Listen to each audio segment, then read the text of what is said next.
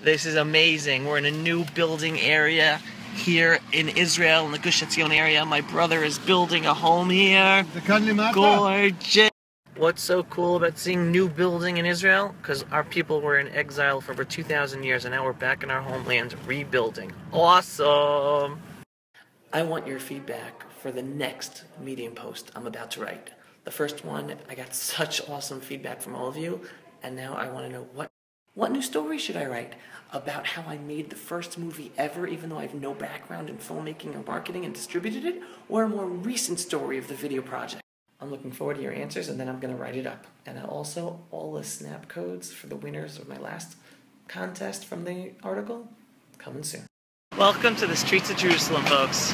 I love walking past this hotel. Isn't it beautiful with the flowers out in front? Beautiful Jerusalem. Now it's time to pray and look at these holy biblical hills. There is nothing like the national homeland of Israel. What you see behind me, folks, just looks like a regular commercial center. Stores all around here, restaurants, there's a garage. It looks normal.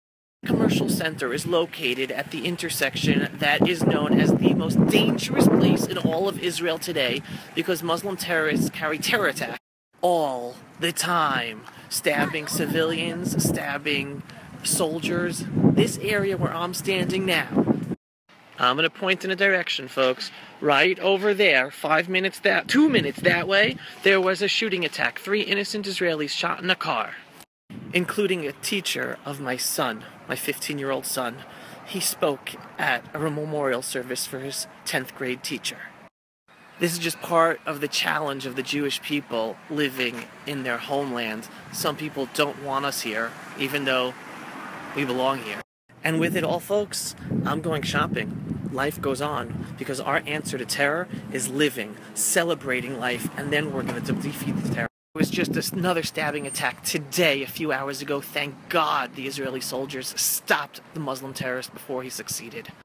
I finished my shopping, but I forgot to tell you, just 2 months ago, I was an Israeli IDF reserve soldier stationed there protecting all the citizens for a full month.